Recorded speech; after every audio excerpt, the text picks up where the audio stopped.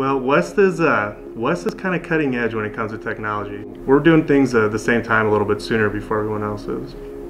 So most other companies that aren't doing communications like we do not have the level and scale of technology that we do.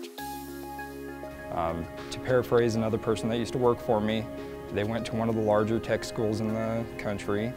They finished school, they started here. In 2 weeks' time here, they learned more.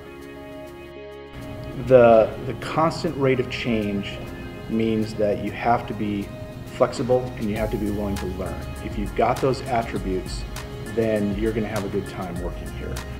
When there's kind of a family feel to it a little bit, whereas in some of the other places that I've been, you're part of the machine, and as far as standing out as an individual, it becomes a little more difficult. But here, it's been great since day one. There's an opportunity for show your strengths, show what you can do, and actually give visibility for that.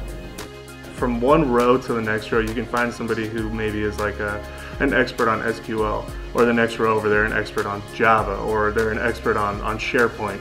So even though I'm focusing on one thing, those will integrate somehow at some point, and you can just kind of walk over to the next row and say, hey, help me out with this, do you have an idea, here's what I got so far.